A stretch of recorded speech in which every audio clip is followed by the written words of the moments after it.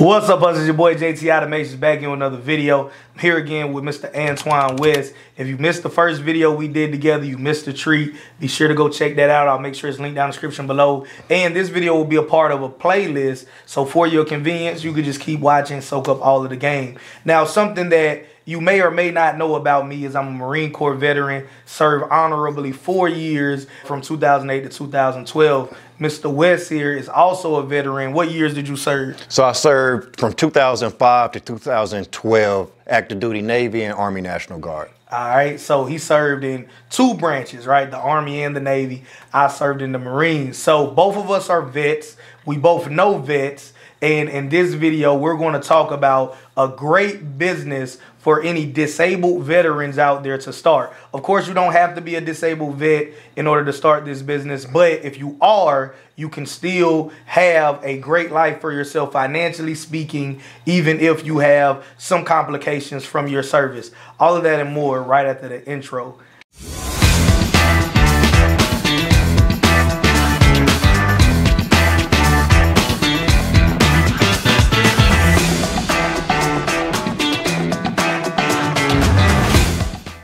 All right, bro, so we're back. Now, do you mind sharing with us what can disabled veterans do? Like, what business are you in? What I mean by that is that a lot of people, you might serve during combat time in a combat zone. Even if you didn't serve during a time of combat, still a lot of changes happen to servicemen and servicewomen, whether it's PTSD, any kind of psychological issues, any kind of physical ailments. So coming back to the civilian world, it might be a little bit different, right? People might call you weird or whatever, but honestly, the military changes everybody. Now you're a little bit different, but that doesn't mean that you don't deserve to live a good life, financially speaking. So what have you found to be a good option for disabled veterans? Hold on, wait. Are you on social media because you're looking for a way to make more money in a consistent way so that you can better your personal economy or create or scale your generational wealth? Well, guess what? You're on the right channel. I want to invite you out to my Foundational Wealth Conference. There, I'm going to give you the proven strategy to make money in business, to make money in stock investing, and to make money in real estate investing. I'm bringing all of my friends together that make 6 and 7 figures a year doing this, and I want to teach you how to do the same. Link is in the description down below if you want to take advantage of that. So freight dispatching. I have a lot of disabled veterans that join my program, and the good thing about, as you mentioned, JT, a lot of our veterans have PTSD, and being around crowds, being in a work environment isn't too healthy for themselves. So as a freight dispatcher, you can work from home, you can work from anywhere, and you can do this all by yourself. So a lot of the disabled veterans, they love just being able to work from home and still being able to call truck drivers and brokers and interact with people, but not have to be like in a loud environment or a big crowd or just around different people. So I think I really like freight dispatching for disabled veterans, since it allows you to work from home and pretty much make up your own schedule. Absolutely, right? So for somebody out there that is a veteran, but they have never heard of freight dispatching, in the simplest way you can, 'cause I got South Carolina education, cheated my way through high school and college, right? It don't matter now, it's over, right? So what in simplest terms is freight dispatching? Okay, well, I don't have too much more myself, so I'm gonna try to put this together. But in simplest words, freight dispatching, you're finding loads for owner-operators. You're finding loads for truck drivers. So you're gonna call and you're gonna book these loads with the broker. You're gonna negotiate the rates. All rates are negotiable, but you're gonna get all the information for the load, and then you're going to send that over to your owner operator or your truck driver that you're dispatching for, and you make a percentage off each load. Yeah. All right. I know a lot of people that watch this content, you might be a truck driver. So for your convenience and with Mr. West's permission, they'll be linked down in the description below for you to take advantage of if you want to work with more dispatchers as well. Because I do know there are some veterans out there that are truck drivers. But in keeping with the dispatching business, we already touched on the fact that if you suffer with dealing with crowds, this is something that you could do from the comfort of your home or anywhere that you're comfortable doing it. How complicated is it? Because I do know, not a shot at anybody watching this video, but I do know some people's military disability may have now make it hard for them to focus on complex tasks just because of whatever they dealt with. So how complicated is being a dispatcher in your opinion? So I don't believe it's a very complicated field. It might be a learning gap that you have to get, information and knowledge on of how to do this business. But like JT said, I got all my links below if you guys want to reach out to me.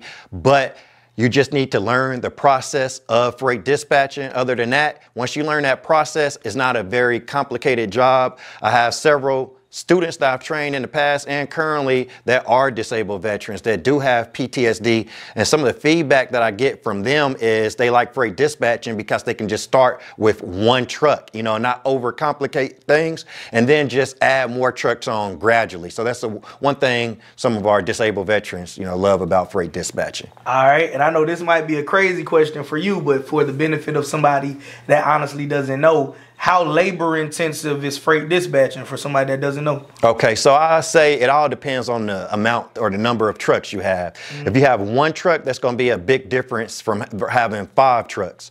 So, and the more trucks you add, it's going to become more labor intensive over time. I'm talking about manual labor. Manual as a freight dispatcher. Okay, I got you. I got it. That was my fault. Yeah. So it's straight admin. It's administrative work. That's what I like about it. That's what some veterans that train with me like. So it's not any physical work at all. You're going to be working from your computer, from your cell phone, and just doing admin work for the most part. All right. Compared to the responsibilities and the level of work that you had when you were in the Navy or in the Army, compared to what you do now, can you compare those two? Which one was harder? Like, would you say if you could serve and make it through basic training and X amount of years in the service, you'll probably be pretty successful dispatching? Oh, definitely. Yeah. Good question. One thing I really feel like what helped me out as becoming a freight dispatcher is my service in the military. Straight freight dispatching, it can be a stressful job, but you'll get used to that over time. Most of the time people let this stress them out is because they're coming from a career field with less stress. And you're basically going to strengthen yourself up. So I don't want you guys to think it's hard or anything like that. But even for myself, it was hard in the beginning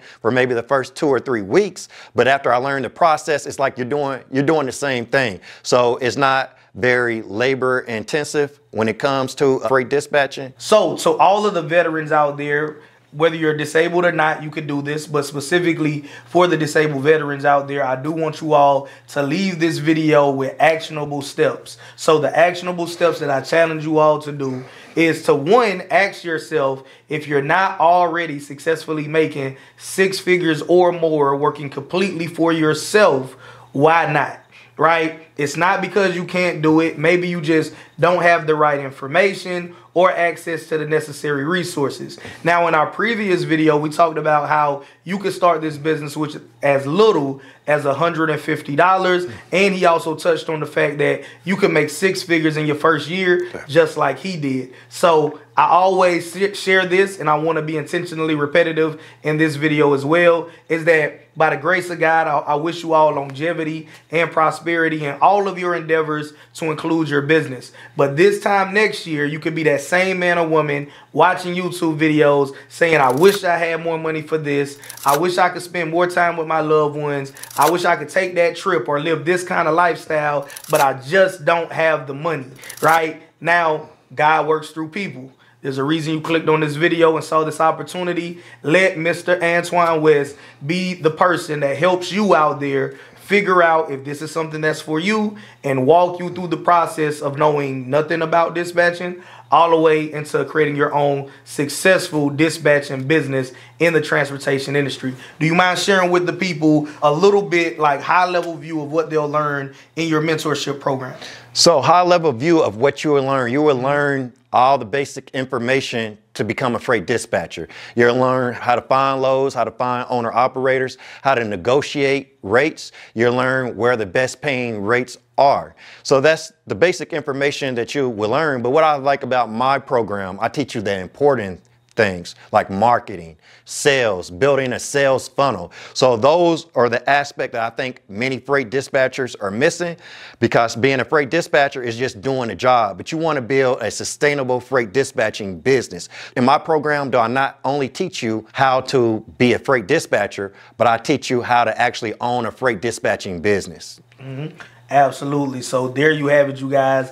All the necessary links are down in the description below. Take advantage of this. Also, for those of you that watched this video this long and still haven't watched the first video, he already broke down how one truck can make you $800 a week. You can scale up as a one-man operation all the way up to making $6,400 in a single week. You don't have to do it all by yourself, but you can do it by yourself if you're an introvert, which I know a lot of you all are. If you want more details on that, go watch the last video. It's linked in the description along with all those other resources. And until next time, all my hustlers, stay hustling. JT Automations, I'm gone.